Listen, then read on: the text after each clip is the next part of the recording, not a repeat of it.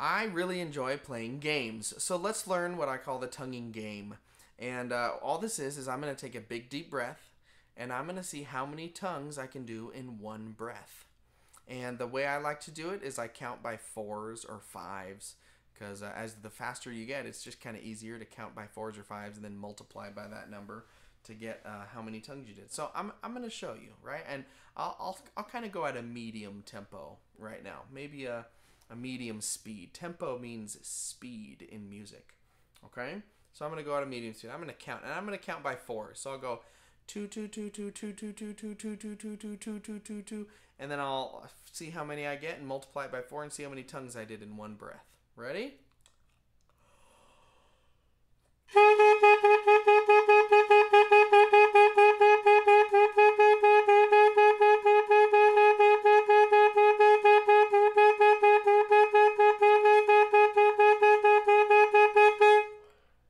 I did 15 of those. What's 15 times 4? Do you know? I like to think 15 times 2 is 30. So 15 times 4 would be double that. 60!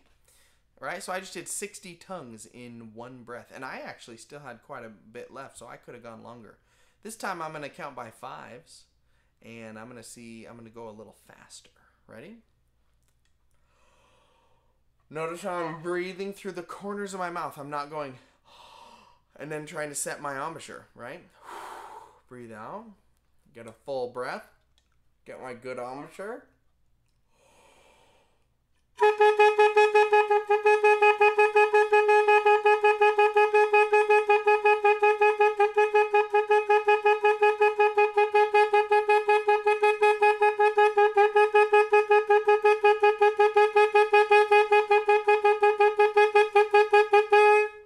Was that 20? I think it was 20. 5 times 20 is what? If you said 100, you were right. I think that was 100 tongues. And I had quite a bit of breath left, so I could have done more, you know. And so I call that the tonguing game. Why don't you play it? See how many tongues you can get. And maybe you can only get maybe 10 or 15 on one breath or less. And that's totally okay. You'll get better with time. The more you practice, the bigger breath you take, the more you can learn to control it. Your tongue is just a muscle. So if it moves really slow, maybe you can only go 2, 2, 2, 2, 2. Maybe you can only go that fast. That's totally okay. It'll get better and it gets faster with practice and with time.